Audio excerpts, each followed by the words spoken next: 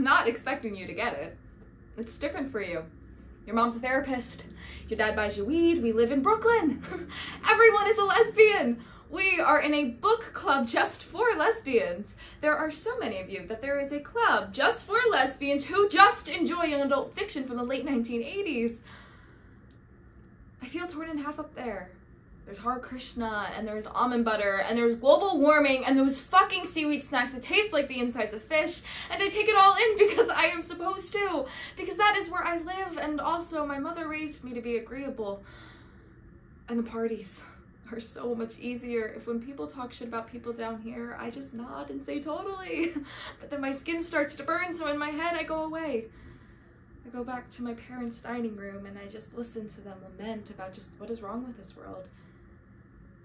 And there's a little part of me who agrees.